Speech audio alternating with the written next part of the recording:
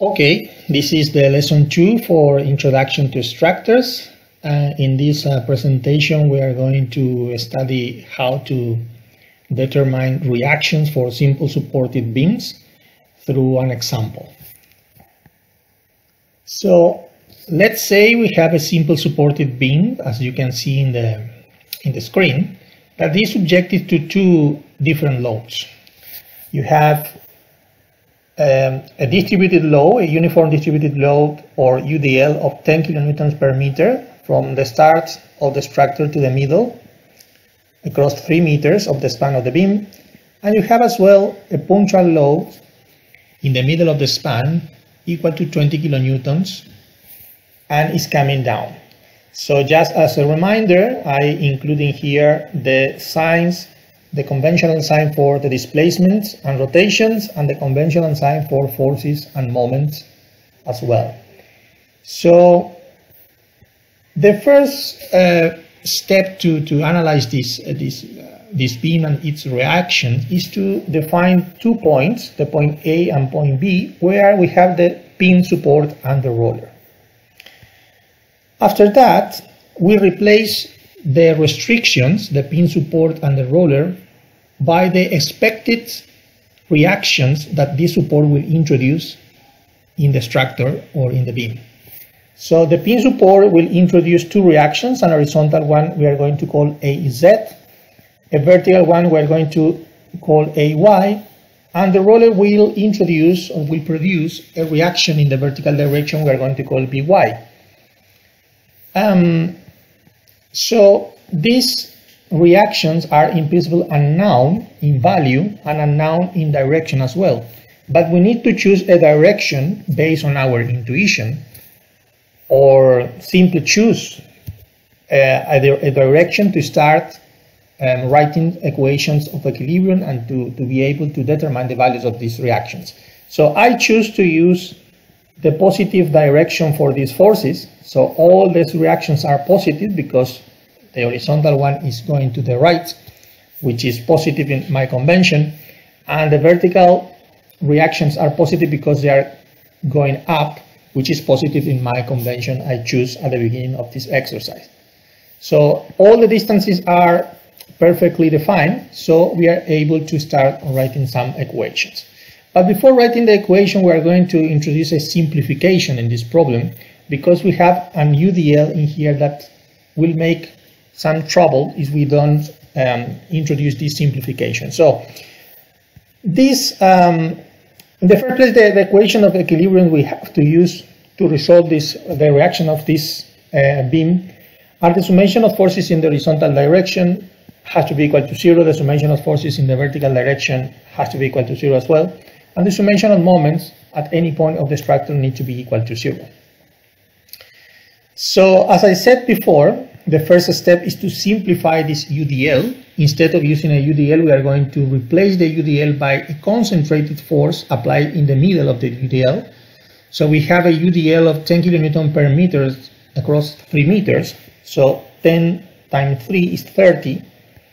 So we have 30 kilonewtons applied in the middle of this UDL, which is equivalent to the effect of the UDL itself. So now we have 2 punctual loads. We are able to write equations taking in consideration moments without any problem, because the distances are perfectly defined. In the first place, the first equation I'm going to write is the equation of summation of forces in the horizontal direction. So as you can see in here, the summation of forces in the Z direction, which is the horizontal one, is equal to AZ, which is positive, the reaction I expected to have, and there is no any other horizontal load on this structure. And this is the reason why this equation finishing here and is equal to 0. Then from this reasoning, we arrive to the conclusion that the AZ, the horizontal reaction at the pin support in the left extreme of the beam, is equal to 0. This is the reason why we are going to delete this reaction, because this reaction is equal to 0. We don't need to complicate the free body diagram of this structure. So at the moment, what we have is a simple supported beam that is subjected to 2 punctual loads and that have 2 vertical reactions at A and B respectively. So I'm going to write now the equation of summation of moments at the point B. The point B is this point here, is the point where the roller is located. So the first moment I can identify in here is the moment produced by this vertical reaction AY. The moment is equal to the force multiplied by the perpendicular distance to the point B, the point of reference, and the moment is positive because it's clockwise. It's clockwise because the rotation that this force tends to produce around the point B is clockwise. So it's positive the rotation that is produced, and it's positive the moment. So this is the reason why these terms in this equation, the first term is positive. The second force I have in my structure is 30 kilonewton that is producing a rotation around B which is anti-clockwise, so it's a negative moment. And this is the reason why we have a negative sign in this second term. And the moment is equal to the force, 30 kilonewtons, multiplied by 4.5 meters, which is the distance from the force to the point B, which is the reference point. The next term of this equation of moments is 20 kilonewton times 3 meters, negative because the moment is anti-clockwise.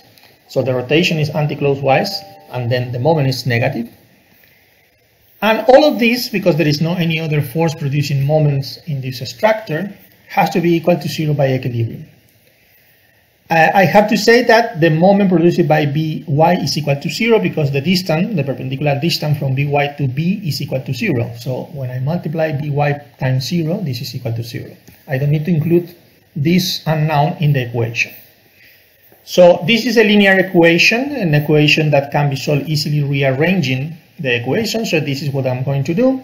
I will move all these terms, the negative terms, to the other member as positives, and I will divide all of them by 6 meters because it's multiplying, so I will pass this factor to the other member dividing. And doing the mathematical operations, I arrive to the conclusion that the reaction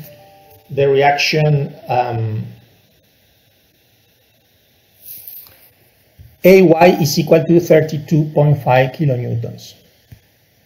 So I can replace the value in my free body diagram, and I can delete my equation because I don't need it anymore.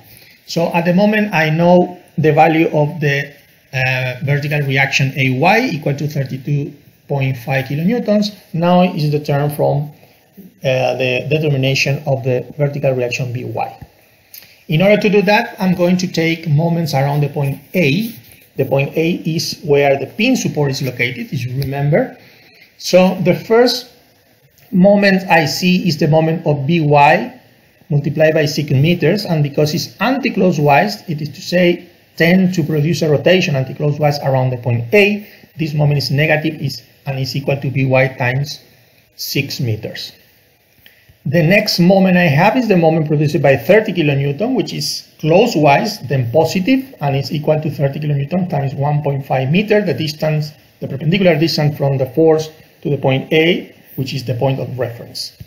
The next moment is 20 kilonewton times 3 meters, positive because it's clockwise as well, and all of this has to be equal to 0 by equilibrium.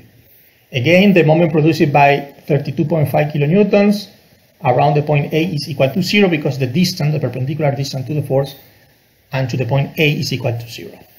So rearranging this equation of equilibrium of moments, we arrive to the conclusion that By, the second reaction of this simple supported beam, is equal to 17.5 kilonewtons. I will replace this value in the free body diagram.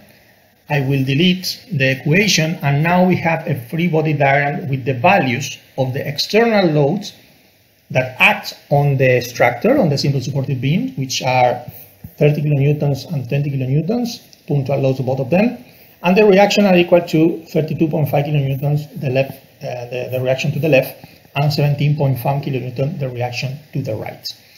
We have an equation to verify our own results, and it's good to do verifications to be sure that the reactions are well calculated. So we are going to use the summation of forces in the vertical direction to check if the results are consistent. Following our convention of signs regarding the forces that are acting on the structure are negative, both of them, because they are coming down, and the reactions are positive because they are coming up. So the summation of forces in the vertical direction is equal to minus 13 kilonewton, minus 20 kilonewtons, the actions, plus 32.5 kilonewton, plus 17.5 kilonewtons, the reactions. All of these, if you do the operation, is equal to 0.